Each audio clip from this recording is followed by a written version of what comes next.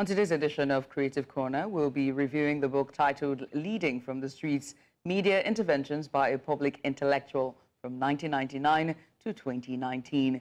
Now, the book is a compilation of compelling articles written and published in the mass media by the author Magnus Onyibe between 1999 and 2019, spanning the entire range of Nigeria's socio-economic and political life. Now, Magnus Onyibe is a public policy analyst, media columnist, and also an author. Onyibe was a broadcaster with Nigeria Television Authority and a two-time commissioner in Delta State. He's the founder of Inspire Group, which comprises of Inspire Realtors Limited, Inspire Media Service Limited, Inspire Consulting Limited, and Inspire Auto Services Limited. Magnus Onyibe, Fellow of the Nigeria Institute of Management, Institute of Credit Administration, Institute of Strategic Management, and Institute of Information Management of Nigeria. Thank you very much for joining us, sir. Good to have you here on the program. Thank you for having me. Yes, interesting book, this, Leading from the Streets. But I wanted to ask one very interesting question first off. What exactly is the challenge for leadership in Nigeria, especially when it comes to democracy? Yeah, from my perspective, leadership in Nigeria is fraught with the leaders on the corridors of power not being really in touch with the leaders on the streets, which means I'm saying that the leaders are often disconnected, from the people, and that's reflected and evidenced by the policies that they make, which actually sometimes do not reflect what the people really want. And the policymakers, ordinarily should be listening to the people from the streets, because as the saying goes, vox populi, vox Dei, the voice of the people is the voice of God. But very often, the people in leadership, especially from the corridors of power, lead without carrying the people from the grassroots level along. And we're saying that should change, and we're also trying to empower people on the streets as the real leaders. Like we're a country of about 220 million people, and the people in leadership are actually probably less than 5%. And so we, the rest of us, Nigerians that are on the street, actually should find a way of putting our views across to the people in leadership. And the people in leadership from the corridors of power should also find a way to key into what we want, or to sell their concepts and ideas to us so that we can be carried along. And this can be done through communication. Your book is a compilation of over 70 articles that have been published between 1999 to 2019. That is meticulous. How were you able to follow through and be able to sieve through? Did you have the vision all the way from 1999 to decide, I'm going to compile this or write this? When did it start? Walk me through the journey. Yeah, that's the question I'm asked often. Actually, it's over 1,000 articles written. Wow. Yeah, so 77 of the articles were selected. And it took a lot of effort to do that. And they were put into 7 chapters, reflecting different socioeconomic aspects of Nigerian life. It took a long time to be able to put them in perspective. And the reason, lots of people have been asking, why do you have to put the book, the articles that we have written and published publicly into a compendium of sorts? But we have explained that the reason is that most of the things that we wrote about 24 years ago, nearly 25 years since the return of independence, they are still with us. We've been running and standing in the same spots. So most of the things that have been happening are like déjà vu to me. That I discussed these things, I wrote about these things in 2002. Take the issue of decentralization of the police force, for instance. 2002, I wrote an article, it's there in the book, that this should be done. And it was not heeded. My call was not heeded. And I am not the originator of that concept. The former president, Olusegun Obasanjo, actually proposed it in 1999 when all these things started happening, this insurgency and stuff. And in fact, his Minister of Information, Dapo Sharumi, actually made a pronouncement that the processes were going on, but the states didn't like it, and the entire system didn't like it, and they even threatened to impeach him. So he let it go. And can you imagine if the police was decentralized in 2002? you know, and it was deja vu to me that in 2024, the states and the federal government have just agreed that decentralization should take place. If it had happened in 2002, that's about 22 years ago, perhaps we would not have the insurgency that we have right now. We won't have the bandits issue, we won't have the herders and farmers issues that we have right now. Because local police would entail that people in the community are integrated into the police force, living with the people and whatever. So it's like the sheriff's. Yeah, absolutely. It's like the sheriff system in the United States of America. They're local. They live there and whatever. They know who's coming and who's going out. So they could have nipped these crimes in the bud before they got to the level that they have reached now. 24 years after, thank God, you know, they have come to a reasonable agreement that there should be state police. That's just one aspect. There are so many. If you go through the book, you find a lot of things that we should have done a long time ago. I wanted to talk about that. I wanted to ask then, what served as a criteria to be able to sieve out all of this articles? Because you said 1,000 plus. That is a lot to be able to sieve through and read them through and to be able to compile them and be this book that we have today. Yes, we actually have a compendium of all of them. I have a personal website called magnum.ng. So most of my articles are in there. So we have to sift through them and put them in pockets, in what they call chapters or in segments. You know, so we put them together, but it took a lot of workshopping. Workshopping means me and my team, we sat down and looked at which one is right, which one is proper, which one should go here, which one should go there. And we looked at all this and said, okay, fine, let's put them in 7 chapters. I'll tell you, for instance, the one that gave us some challenges. The one on insurgency. And you know how it is, religious issues and stuff like that, you know, so we wanted to be balanced. So we had to take afterwards from a Christian perspective and from a Muslim perspective. For the Muslim perspective, we went to Sheikh Gumi, who had to sift through all the articles in that chapter, and went to Primate Nicholas Oko of the Anglican Church, who also looked at it from the Christian perspective. And incidentally, if you read through the book, you see both gave very balanced views. You know, Gumi, as radical as people think, actually thought, you know, that the issues were properly dealt with. Because in some of the articles that I wrote at that time, I said we are all guilty of some of the things that are happening with respect to religious insurgency from the Islamic people. That before these things got to the street and they got really bad, these people who are in the bushes now fighting us were in the mosques. They were in our homes, they were in our environment, complaining. In our common areas. Absolutely. Their complaints were probably not well dealt with. Hence, they took it to the street. And it now got to this level. Thank God, you know, we're trying to do something about them. So, and our approach has also been skewed. We've been doing kinetic things, maybe because the past presidents we have had were ex-soldiers. You know, General Olusegun Obasanjo, General Buhari.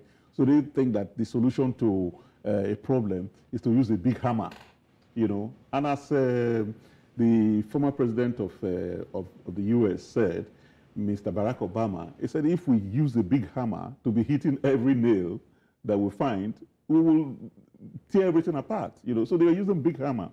There was not enough non-kinetic approach to it, like engaging with the people and trying to find out what the issues are, so which is what they just adopted now, because every day you hear kinetic and non-kinetic and stuff like that. They should have used non-kinetic much earlier than now.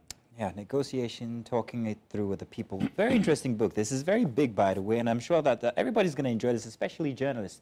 One part of the book I found very interesting, your part 2, which talked about politics, politicking, and politricking. Absolutely. Which highlights the sheer manipulation that goes on inside of politics, not just in Nigeria, but the rest of the world, the rest of Africa mainly. Yeah. I mean, Kagame is in there perhaps maybe till 2034. There's so much going on inside of River State with Nyesom Wike still, allegedly having his talons inside of River State. Now, for you, what's the theme that runs through African politics and the challenges that it poses, especially for democracy here in Nigeria, when you're coming from the perspective of leading from the streets? Incidentally, I was talking to somebody yesterday. You see, politics is the same all over. That is true. That is very true. It's not so unique to us. It's just that it's a little bit more sophisticated when you get to the Western world. Look at what's happening in the United States of America. Look at what happened in their parliament. they were practically, going to punch each other. Taylor Green and the rest of the people and whatever. So they are all covering their backs and the environments and stuff like that. What's going on in the course right now with respect to Trump could have been resolved a long time ago. They shouldn't even be doing what they're doing right now as they're getting into the election. It's becoming obvious to everybody now that they are throwing the kitchen sink at him to stop him because he has the potentials to win, But they could have resolved this thing. If you recall, the House of Representatives impeached him. The Senate didn't impeach him. The House of Representatives was controlled by the Democrats, okay? And the Senate was controlled by the Republicans. So you can see the partisanness in it. So, but when we sit down here or they talk down at us that we have to do this, we have to do that, they're as guilty as we are. They are just more sophisticated in the way they manipulate things. So that's the reality. So politics is, as I described it, is politics, politicking, and politricks. It happens across the gamut, every time, everywhere. It's just that in the Western world, advanced society is more sophisticated than it is here. So that's just the big difference. But with respect, you just mentioned Wiki and Co and whatever. I think what should be done on our leaders, politicians these days, is that what hasn't happened is to hand over the governorship of the state to your wife. It has happened between cousins, between stuff like that. As sons and fathers. Yes. So there's absolutely no reason to try to think that when you leave, your surrogate would take care of you or protect you. It's only temporary. That in Kwara State, for instance, in Kogi State, for instance, the governor went to protect his boss, the outgone governor, when the EFC was going to arrest him. And that's the most protection they can give, that he covered him up and he escaped from the place. But beyond that, in fact, that kind of bond and loyalty may even break down in the next 1 year, and stuff like that. So the best thing is to just do your best and hand it over to the next best person to do the job. Forget about trying to protect you looking for somebody, your surrogate or a front or something or whatever, or trying to have a third term, by putting somebody who is pliable or somebody who they call mumu that you can manipulate. There's no mumu in this thing. As soon as you become the governor and you have the power to do and undo, and you have a lot of resources behind you, you develop Dutch courage, and you challenge whoever wants to impose or bring you down, or talk to you in a manner that you don't accept. That's the reality, and it has taken this long for us to begin to see the reality. That is not if obfuscation of the reality by thinking that when you plant a surrogate, it will protect you. It hardly works. This isn't your first book. This is pretty much your third book? The fourth. Your fourth book, there we go. There's one on presidency and leadership as well. This is also on leadership. And oftentimes I see the same theme running, which is leadership, besides the one on grief, which, we're not going to get into that for the sake of... Memoir. It's a personal memoir. But leadership, your theme has always been leadership. And it makes me wonder about the role of a writer in documenting history. You compiled articles and op-eds from 1999, and yet these people, and all the people who wrote these articles are big names in the media space, from, I don't want to name names, but if you pick up the book, you know what I'm talking about. But yet, we still haven't seen changes in our leadership, It's still the same. Are authors and writers, are we doing enough as media practitioners, as media intellectuals, public analysts? Are we doing enough, or our leadership is just deaf to the cries of the people? I think the point is that the leadership is deaf to it. As a matter of fact, this question you asked, our colleague, Ruben Abati, asked the same thing. So he's very excited to know that I think that politicians are listening to us. The agenda centers. I said, yes, they are. And I listed a lot of things issues that I raised and points that I made that, they listened to, and he wasn't so optimistic, but in going through it, he said he was really impressed that I thought that they listened to us and whether, I give you, for instance, the last administration had a 3-point agenda: fighting corruption and stuff like that, whatever, And I kept insisting that they were wasting time, that you cannot fight corruption if you don't stabilize the economy, because you need the resources, to be able to do it. And along the line, they changed to 9-point agenda with securing the economy as point number 1, not fighting corruption. Because fighting corruption, as it were, was like, a bull running into a China shop and everything just got crashed. We suffered 2 recessions and stuff like that. I said, no, let us stabilize the economy first before we can now look at corruption. And I also, so I'm glad that in this administration, I wrote an article in 2016 that we should fight corruption with technology and people. And just about 2 or 3 weeks ago, the special advisor to the president on monitoring of projects, Hajia Bala Usman, just came up with an app that people can use to track projects that are going on. And Eagle Eye? I can't remember the name. Something like that. To use to track issues and whatever. So we should rely more on technology. Does this make you feel like Nostradamus? I do feel like Nostradamus. In fact, that's what people are saying. Because I actually am in the other book that you just mentioned, Becoming President of Nigeria. In 2021, I pointed out that the presidency of Nigeria was going to be contested between the current president and the vice president. And it happened. I wrote that way back in 2021. The primaries were held in 2022, 2023, and stuff like that. So it was like, but I do trend analysis. I look at issues, I look at the trends before I come to... It figures. And regarding corruption, which you only just talked about now, I wanted to ask what the role of international organizations or countries could be, and how cooperation from international bodies can actually help Nigeria fight corruption. It's that simple. What's the answer to that? Yes, the answer to that is that they have different organizations fighting corruption globally. Take Transparency International, for instance.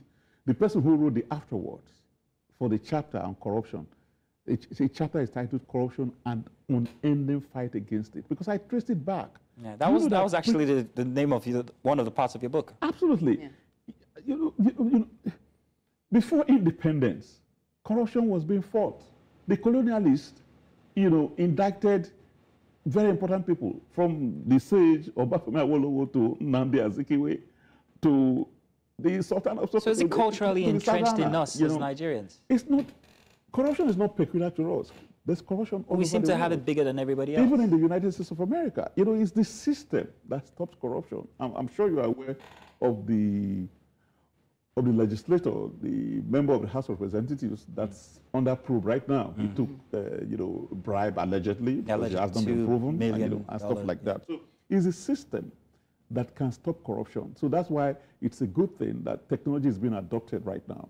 If you adopt technology, it will be able to checkmate, to stop things and whatever. Let me take simple acts of corruption, for instance, the traffic offense.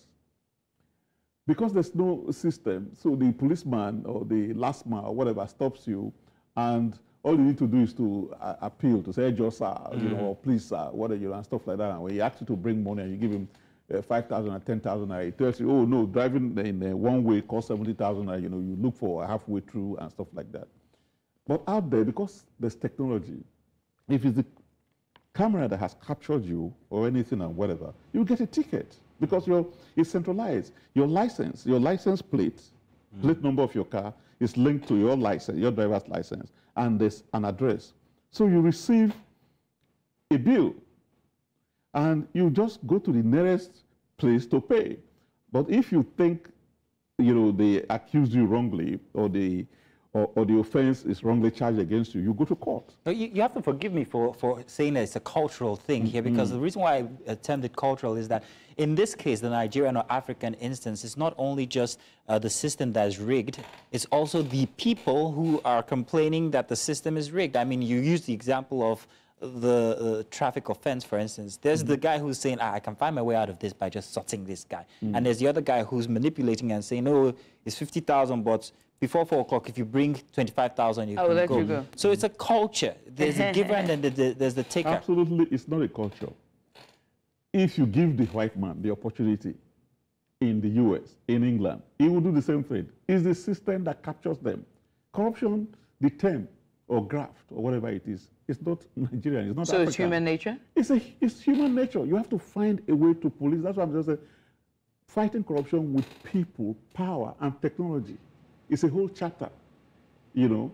As I just said, you know, as we are now moving into technology, you know, of course, we may not, or we couldn't have been able to use technology more effectively earlier than now because of poor power supply, because technology is supported with power, okay? You know, so we are, even if we say we generate 12,000 kilowatts right now, 12,000 megawatts right now, we have less than 4,000 available, you know, so technology may not be up and going all the time, you know, but as this power thing grows, gets better, we should rely more on technology, because if the camera captures you and you get a bill in your phone or whatever, and it says go and pay XYZ amount of money for beating the traffic or for doing this or for doing that, you don't have a human being that you're going to go and say Josa or appeal to or give 10,000 naira bribe or so, whatever, you know. You just pay. And if you're not satisfied with the way, you go to court.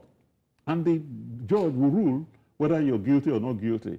And if they hit your pocket, if you keep paying these bills, and it also reflects in your license, the next time they're going to renew your license, they look at the infractions, and it will affect it. And whether you be careful when you drive next time. So as simple as that, you know. So technology. So consequences to their actions, making sure you met out those consequences and they learn from it. Absolutely. So it's not our culture. You know, it's not our culture. It's a human thing. And now that you're saying it, I see it from your perspective, and I'm like, is it us really? Because then I would say there's epigenetics that plays into it, that we've now been morphed and warped with our system to the point where we now think that it's a culture. But away from that.